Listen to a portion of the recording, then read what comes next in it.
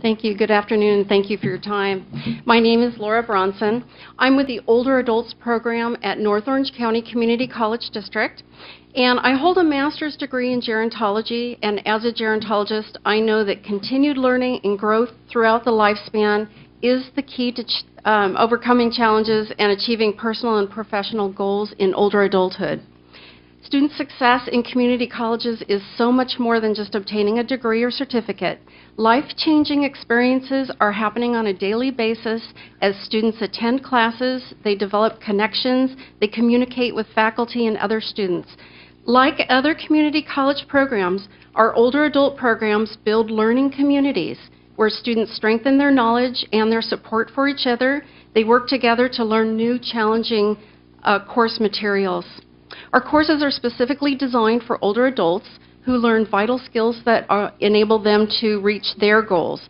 And one recent example at my college is 83-year-old Crystal Snyder, whose goal was to sharpen her brain functioning and memory to prepare for pursuing a new job.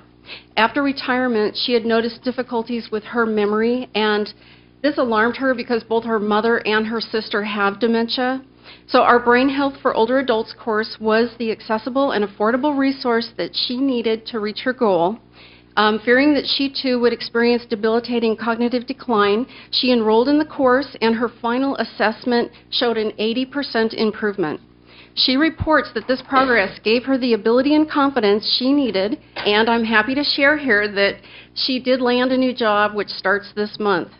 Although Ms. Snyder reached her goal in just a single course, as with other community college programs, skills are not always mastered in one term. And on a final note, it's well known that our older adults are informed and they're active taxpayers and voters who have historically supported community colleges through active participation in our democracy.